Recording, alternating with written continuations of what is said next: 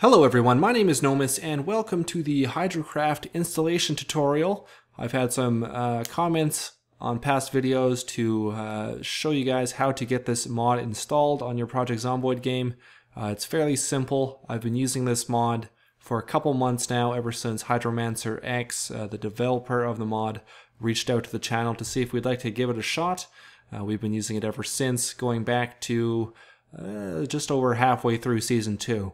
So we've had a little bit of experience and seen a lot of changes along the way. So I'm going to give you guys a quick rundown on how to get this installed. First off, I've got a video of mine opened here. And on all my Project Zomboid videos, if you look down in the description, I've got a link to the Hydrocraft download. So that'll take you to here. You can go to the forums from here as well. So if you have any questions, always a good idea to check out the forums. Well, let's just go back to the download link. Just hit that old download. Once it's finished, open it up, and I just extract it directly into the mods folder in the Zomboid folder. So the pathway to that, it's in your users, whatever your username is, Zomboid, mods, extract that. It only takes a second, and then it'll open up this for you here. So you've got your Zomboid, mods, Hydrocraft version 2.6b. That's what this one is. And it's got a Hydrocraft folder there. All you do is open up that, and what I do is I just copy or cut these items, paste them back into the kind of the root folder, the Hydrocraft version 2.6b. We'll just paste them there, get rid of this extra folder. Don't need that. Yep, delete that. And close that. So that's all ready. You can pop over here to this Explorer window. And if you open up the Zomboid folder, mods, there you go. There's the Hydrocraft version 2.6b folder. Open it up, there's all the mod files.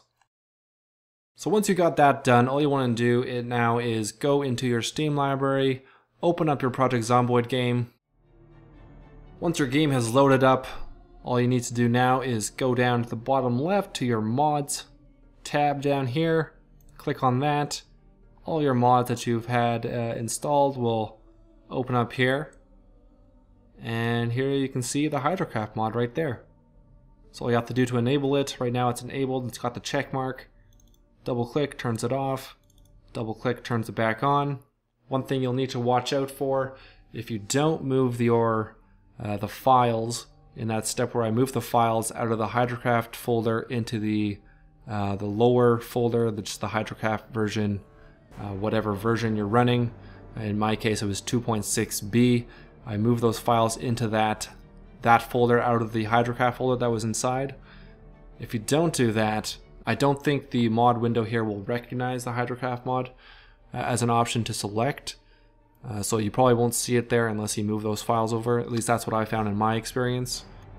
So once you have it turned on, hit done. You're good to go now to start up a new sandbox game.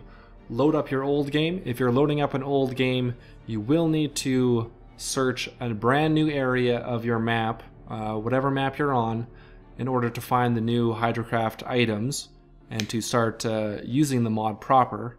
If you've searched the entire map, your best bet is going to be to start a brand new game.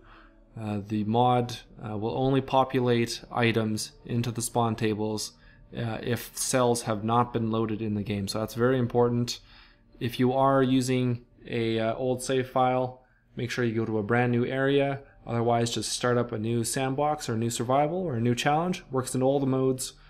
So you should be good to go, guys. Hopefully that helps out. If you have any other questions, just leave me a comment below or head over to the Hydrocraft forums. Leave them a comment. Read through the forums. There's lots of good tips there. And you should be able to find whatever you guys need. But hopefully this helps you guys set up the Hydrocraft mod into your Project Zomboid games. That'll do it for today. Leave me a comment below. Hit that like button. Subscribe if you're new. And until next time, I'll talk to you all later.